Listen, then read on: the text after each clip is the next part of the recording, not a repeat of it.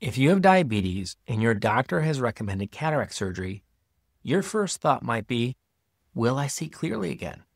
But here's the surprising truth. Your blood sugar isn't the only factor that shapes your recovery. Blood sugar matters for safety and healing, but it doesn't fully predict how sharp your vision will be after cataract surgery.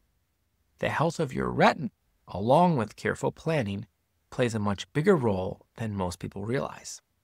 With modern surgical techniques and the right preparation, most diabetic patients do safely regain clear vision, but outcomes depend on more than the operation itself. My name is Dr. John Lagretta, and I'm a board-certified ophthalmologist. In this video, I'm going to cover 5 key areas: healing time, complication risk, blood sugar planning, lens choice, and coordinating your care that make the difference between frustration and success.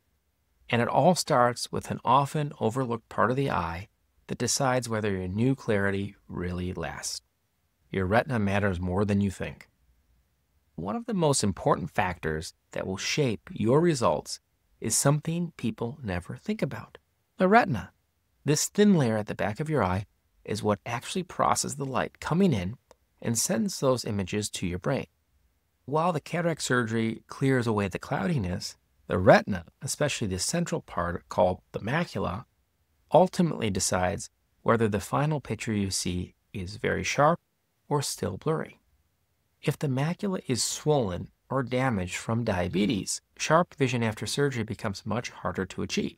This is why eye surgeons take time to carefully examine the retina before ever scheduling cataract removal. A dilated eye exam can reveal changes from diabetic retinopathy, and an OCT scan gives a detailed view of the macula to check for swelling, known as macular edema. And research shows that these findings, the stage of retinopathy and whether macular edema is present, predict vision after surgery much more accurately than a single blood sugar number like a hemoglobin A1C. In fact, patients with advanced retinopathy or untreated macular edema often struggle to improve after cataract surgery, even when the operation itself goes smoothly. So I want you to imagine this in practice. A patient has what looks like a perfect lens replacement, but when the eye heals, their vision is still hazy. The problem wasn't the cataract lens completely.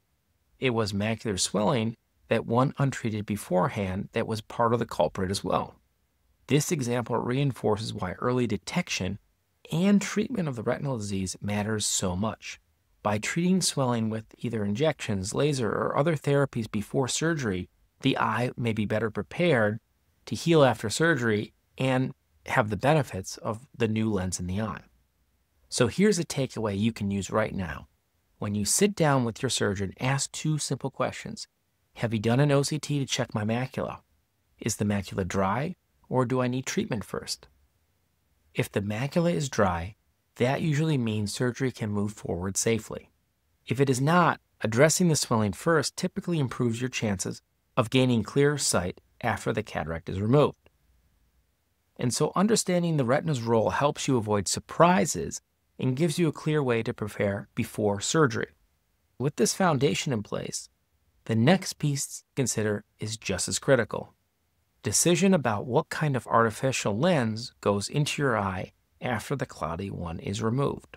Not all artificial lenses are created equal, and for patients with diabetes, the decision goes far beyond simply swapping out a cloudy lens for a clear one.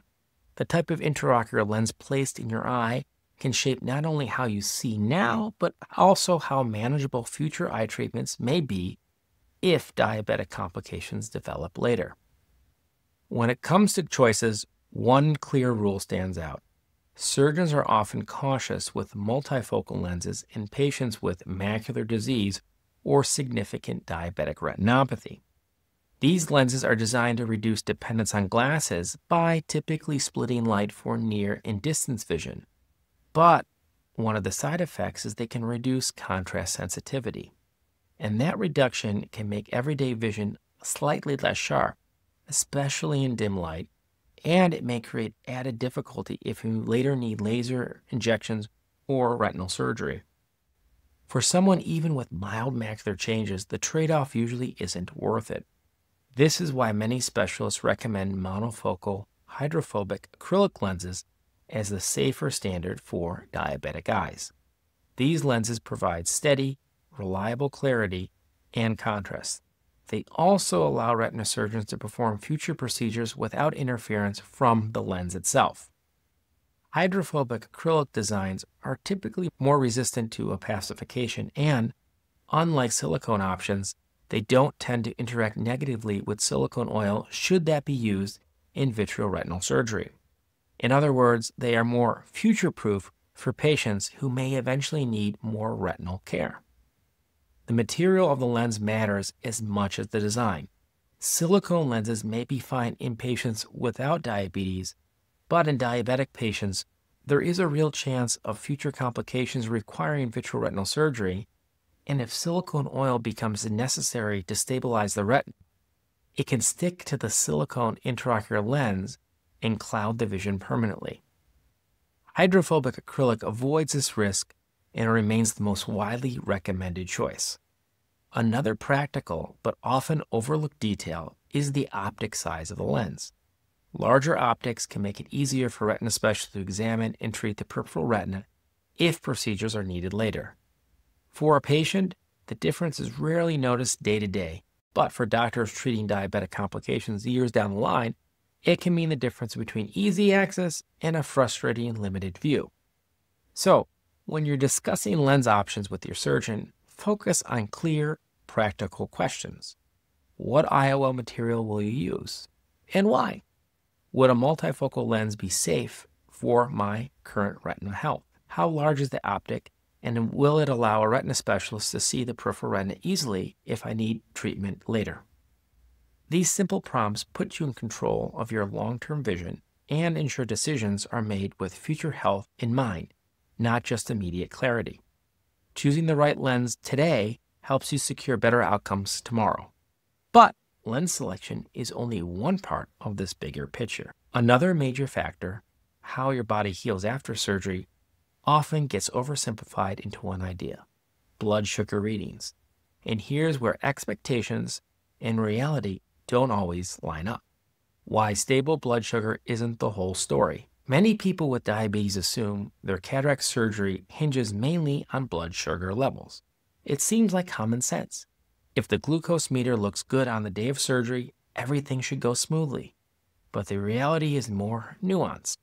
Blood sugar control is important for surgical safety, helping to lower risks such as infection, slower wound healing, or anesthetic complications. Yet when it comes to the vision you regain, the biggest factor isn't the number on that day. It's the condition of the retina itself. Good systemic control reduces surgical risk, but visual recovery still mostly depends on retinal health. This distinction often catches patients off guard. Long-term control does matter, since persistently high sugars can worsen retinopathy and healing. But dropping your hemoglobin A1C rapidly right before surgery doesn't guarantee sharper vision if the retina already carries damage. In fact, studies and years of clinical experience confirm that rapid, large drops in hemoglobin A1C, such as several percentage points over just a few months, can sometimes trigger a temporary worsening of diabetic retinopathy. This early worsening phenomenon means that sudden tight control isn't always safer for the retina in the short term, and patients sometimes push hard to improve numbers quickly, hoping for a smoother surgery. Imagine someone lowering their hemoglobin A1C dramatically to look ready, only to discover afterwards that macular edema worsened and required additional retinal treatments. But the effort wasn't wrong. The body adapts best to gradual, steady improvement. This is why eye specialists emphasize timing. It's not just about the lens removal, but also making sure that the retinal environment is stable before the operation. So what is the best approach? The safest plan is to work with your diabetes clinician well ahead of surgery to improve control gradually. At the same time, coordinate with your eye surgeon to assess whether the retina is ready. These two steps together help keep surgical risks low while protecting against unnecessary retinal strain. And think of it like adjusting gently on a slippery road. A steady hand provides stability, while sudden braking can cause more problems. And here are 2 practical questions you can take directly to your doctors. With your diabetes doctor, ask, is it safe to lower my hemoglobin A1C quickly, right now, or should we aim for gradual control? And with your eye surgeon, ask, given my retinal status, is it better to treat the retina first or go ahead with the cataract removal now? These focused conversations make sure your care plan balances both safety and lasting vision. And so your takeaway is very straightforward. Stable blood sugar control matters for healing, but it isn't the sole measure for success. Understanding this bigger picture is what sets the stage for long-term results that last well beyond the operation itself. So as I bring everything together today, let's be clear on the 5 key things every diabetic patient should remember before cataract surgery. First, your retina status and whether there's macular edema will decide how well you see afterward. Second, healing and recovery can take longer, so set realistic expectations. Third, diabetics face higher risk like macular edema, PCO, corneal healing problems, and infections, so close follow-up is essential. Fourth, blood sugar control should be steady and gradual, not suddenly dropped right before surgery. Fifth, lens choice does matter.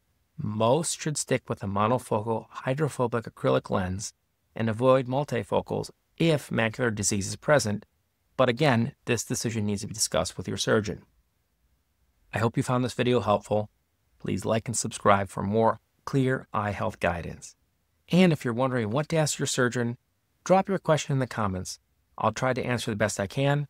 With modern surgery and good coordination between your eye and medical teams, many diabetic patients do achieve excellent vision.